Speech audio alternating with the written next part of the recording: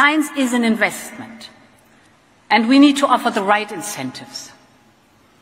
This is why I can announce that we will put forward a new €500 million package for 2025 to 2027 to make Europe a magnet for researchers. This will help support the best and the brightest researchers and scientists from Europe and around the world. We aim to create a new 7-year super grant under the European Research Council, ERC, to help offer a longer-term perspective to the very best. Through the ERC, we are already supporting researchers who relocate to Europe with a top-up beyond their grant. We are now doubling the amount they can receive this year, and I want to extend this support for 2026 and 2027.